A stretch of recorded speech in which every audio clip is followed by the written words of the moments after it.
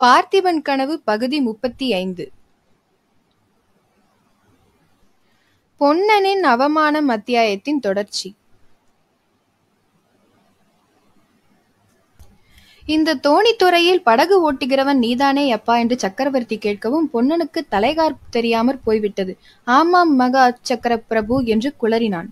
அதோ தெரிகிறதே, அந்த வசந்த மாளிகையில் தானே அருள்மொழி ராணி இருக்கிறார். ஆமாம், இதோ பார், நமது குழந்தை குந்தவை தேவி ராணியை பார்ப்பதற்காக சீக்கிரத்தில் இங்கே வரக்கூடும். ஜாக்கிரதையாக ஓடம் செலுத்தி கொண்டு போய் அந்த கரையில் விட வேண்டும், தெரியுமா? புத்தி சுவாமி என்றான் பொன்னன். பிறகு சக்கரவர்த்தியும் அவருடைய பரிவாரங்களும் உரையோரை நோக்கி சென்றார்கள். இதையெல்லாம் வள்ளி குடிசை வாசலில் நின்றபடி அரைகுறையாக கேட்டுக்கொண்டிருந்தாள். பொன்னன் திரும்பி வந்தபோது வள்ளியின் முகத்தில் எள்ளும் கொள்ளும் வெடித்தது. முழு விவரமும் அவனிடம் கேட்டு தெரிந்து கொண்ட பின்னர் வள்ளி பலமாய் சண்டை பிடிக்க ஆரம்பித்தாள். சக்கரவர்த்திக்கு பணிந்து மறுமொழி சொன்ன காரணத்தினால் விக்ரம மகாராஜாவுக்கு பொன்னன் துரோகம் செய்து விட்டதாக வள்ளி குற்றம் சாட்டினாள். உண்ட வீட்டுக்கு ரெண்டகம் செய்யும் துரோகி என்று நிந்தித்தாள். அப்போது அவர்களுக்குள் ஏற்பட்ட விவகாரம் 3 தினங்களாக இடைவிடாமல் நடந்து கொண்டிருந்தது. வள்ளியின் சொல்லம்புகளை பொறுக்க முடியாதவனா என்று மத்தியானம் உச்சி வேளையில் பொன்னன் நதிக்கரையோரம் சென்றான். அங்கே நீரோட்டத்தின் மீது தழைத்து கவிழ்ந்திருந்த ஒரு புங்க மரத்தினடியில் அதன் வேரின் மேல் உட்கார்ந்து தனக்கு நேர்ந்த அவமானத்தை எப்படி துடைத்துக் கொள்வது, வள்ளியிடம் மறுபடியும் எப்படி நல்ல பெயர் வாங்குவது என்று சிந்தித்துக் கொண்டிருந்தான். அப்போது கார்த்திகை மாத கடைசி. 1 மாதம் சேர்ந்தாற்போல் அடைமழை பெய்து விட்டிருந்தது. கழனிகளில் நீர் நிறைந்து தழும்பிக் கொண்டிருந்தது. பச்சை மரங்களின் இலைகள் புழுதி தூசி எல்லாம் கழுவப்பட்டு நல்ல மரகத வர்ணத்துடன் பிரகாசித்தன. குளுகுளுவென்று குளிர்ந்த காற்று வீசிக் கொண்டிருந்தது. இப்படி வெளி உலகமெல்லாம் குளிர்ந்திருந்ததாயினும் பொன்னனுடைய உள்ளம் மட்டும் கொதித்துக் கொண்டிருந்தது. 10 வருஷத்துக்கு முன்னால் இந்த கார்த்திகை மாதம் எவ்வளவு ஆனந்தமாயிருக்கும்! பார்த்திப மகாராஜாவும் ராணியும் இளவரசரும் இங்கே அடிக்கடி வருவதும் போவதுமாய் இருப்பார்கள். அரண்மனை படகுக்கு அடிக்கடி வேலை ஏற்படும். தோணித்துறை அப்போது எவ்வளவு கலகலப்பாய் இருந்தது! குதிரைகளும் யானைகளும் தந்த பல்லக்குகளும் இங்கே இந்த மாந்தோப்பில் வந்து காத்து கொண்டு கிடக்குமே, அந்த காலம் போய்விட்டது. இப்போது ஈக்காக்க இங்கே வருவது கிடையாது. இந்த தோணித்துறைக்கு வந்த கேடுதான் என்ன? பார்த்திப மகாராஜா போர்க்களத்தில் இறந்து போனார். இளவரசர் எங்கேயோ கண்காணாத தீவில் தவித்துக் கொண்டிருக்கிறார். அருள்மொழி ராணியோ ஓயாமல் கண்ணீரும் கம்பளையுமாய் இருக்கிறார். வசந்த மாளிகைக்கு போவார் இல்லை, ஓடத்துக்கும் அதிகம் வேலை இல்லை.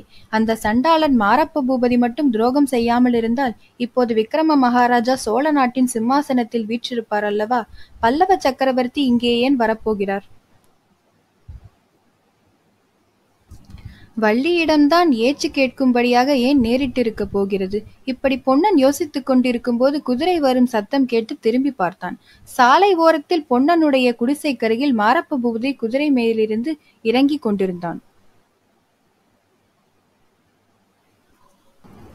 மாரப்பனின் மனோரதம். மாரப்ப பூபதி பொன்னனின் குடிசை கதவை திறந்தபோது வள்ளி பின்வருமாறு சொல்லிக் கொண்டிருந்தாள். மானம் போன பிறகு உயிரை வைத்துக் கொண்டு இருந்து என்ன பிரயோஜனம்? நம்ம தேசத்துக்கும் நம்ம மகாராஜாவுக்கும் துரோகம் செய்துவிட்டு அப்புறம் பிராணனை வைத்துக் கொண்டு இருக்கிறதா இருந்தால் உனக்கும் அந்த கேடுகெட்ட மாரப்பனுக்கும் என்ன வித்தியாசம்? இதை கேட்டதும் அவனுடைய முகம் கோபத்தினால் சிவந்தது. வாசற்படியிலேயே சிறிது நேரம் அசையாமல் நின்றான். பிறகு என்ன தோன்றிற்றோ என்னவோ, அவனுடைய முகத்தில் ஒரு விதமான மலர்ச்சி உண்டாயிற்று. புன்னகையுடன், என்ன வள்ளி, என் தலையையும் சேர்த்து உருட்டுகிறாய்? என்ன சமாச்சாரம்? என்னோடு பொன்னனையும் சேர்க்கும்படியாக அவன் அப்படி என்ன பாதகம் செய்து விட்டான் என்றான். அடுப்பு வேலையை பார்த்தபடி பொன்னன் தான் வருகிறான் என்று நினைத்து கொண்டு தலை நிமிராமல் முதலில் பேசிய வள்ளி வேற்று குரலை கேட்டதும் திடுக்கிட்டு பார்த்தாள்.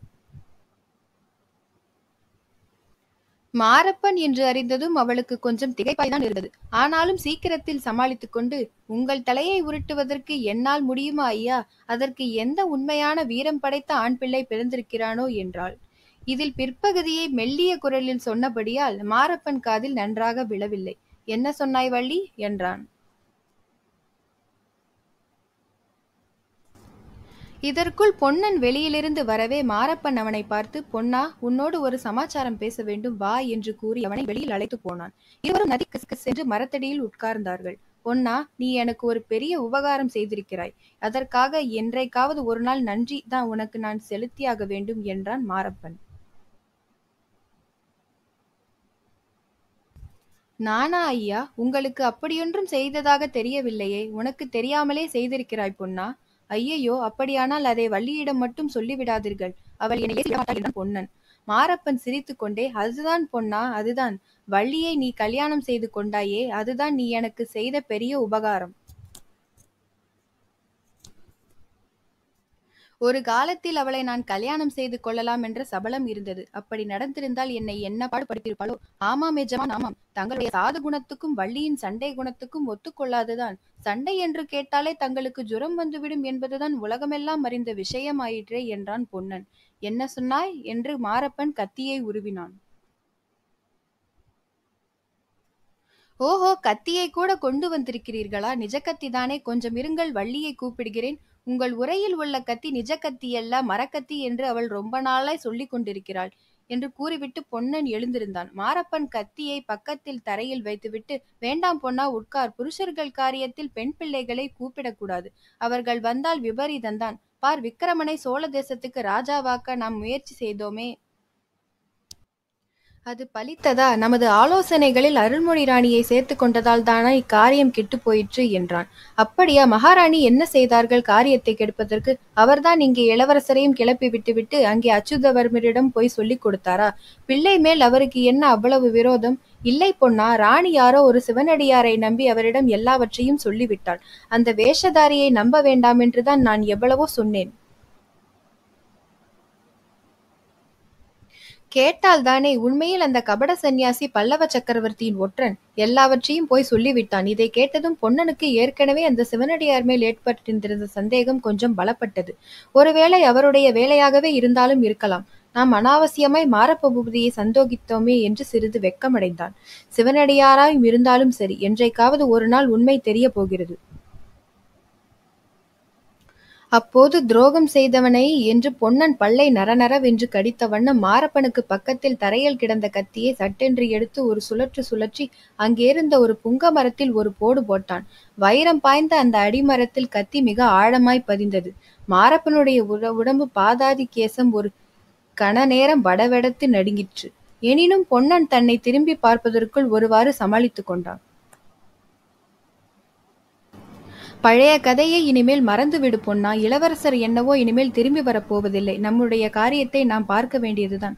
நம்முடைய காரியம் என்ன இருக்கிறது? இனிமேல் எல்லாம் தான் போய்விட்டதே. எல்லாம் போய்விடவில்லை. நானும் நீயும் இருக்கிற வரை எல்லாம் போய்விடாது.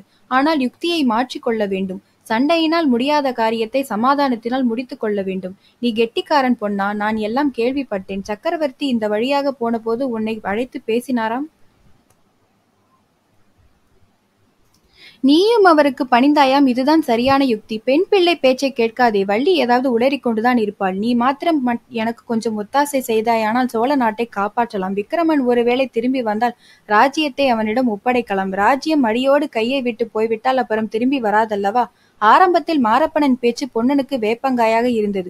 விக்கிரமனுக்கு ராஜ்யத்தை திருப்பிக் கொடுப்பதை பற்றி பிரஸ்தாபித்ததும் பழைய சேனாபதி சொல்வதில் ஏதேனும் உண்மை இருக்குமோ என்று பொன்னனுக்கு யோசனை உண்டாயிற்று. நான் என்ன ஒத்தாசை செய்ய முடியும் என்று அவன் கேட்டான். பிரமாதமாக ஒன்றும் செய்ய வேண்டியதில்லை. சக்கரவர்த்தியின் மகள் குந்தவி தேவி அருள்மொழி ராணியை பார்க்க வரப்போவதாக பிரஸ்தாபம். நீதானே படகு விடுவாய். சந்தர்ப்பம் நேரும் போதெல்லாம் என்னை பற்றி பேசு. உனக்குதான் தெரியுமே பொன்னா, வள்ளியின் பாட்டன் ஜோசியம் சொல்லியிருக்கிறான் அல்லவா? எல்லாம் அந்த ஜோசியம் பழிப்பதற்கு ஏற்றபடியே நடந்து வருகிறது. இல்லாவிட்டால் குந்தவி தேவி இப்போது இங்கே வரவேண்டிய காரணமே இல்லை பார் என்றான். குந்தவி தேவியை விக்கிரமன் மணந்து கொள்ள வேண்டும் என்னும் அருள்மொழி ராணியின் பழைய விருப்பம் பொன்னனுக்கு ஞாபகம் வந்தது. எனவே மாரப்பன் மேற்கண்டவாறு பேசியதும் பொன்னனுக்கு அவனிடமிருந்த வெறுப்பெல்லாம் திரும்பி வந்துவிட்டது. உள்ளுக்குள் கோபம் பொங்கிற்று. ஆயினும் அதை வெளியில் காட்டிக்கொள்ளாமல், அதற்கென சமயம் நேர்ந்தால் கட்டாயம் உங்களை பற்றி குந்தவி தேவியிடம் பேசுகிறேன் என்றான். நீ செய்யும் உதவியை மறக்க மாட்டேன் பொன்னா. சக்கரவர்த்தி என்னை கூப்பிட்டிருக்கிறார். நாளைக்கு பார்க்க போகிறேன். சேனாதிபதி வேலையை இப்போது எனக்கு கொடுக்க போகிறார். பிறகு சோழ ராஜ்யமே என் கைக்குள் வருவதற்கு அதிக நாள் ஆகாது. அப்போது உன்னை கவனித்துக் கொள்வேன் என்று சொல்லிக்கொண்டே மாரப்பன் குதிரை மீதேறி அதை தட்டிவிட்டான். இப்பகுதி இத்தோடு முடிவடைகிறது. மீண்டும் அடுத்த பதிவில் பார்க்கலாம். இந்த சேனலை சப்ஸ்கிரைப் பண்ணுங்க. பக்கத்துல இருக்கிற பெல் ஐக்கனை மறக்காம கிளிக் பண்ணுங்க.